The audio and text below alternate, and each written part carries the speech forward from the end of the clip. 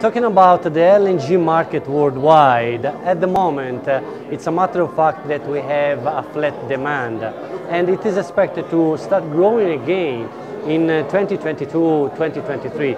That means that we have to take now the right decision to be ready for this growing. And at the same time, the actual oil price is still lower and is going to be lower for even longer. So any kind of solution we are going to provide, it has to be a cost-effective solution with very high efficiency and reliable. In this regard, as Siemens, we can say we have the state-of-the-art technology in the gas turbine and all the rotating equipment.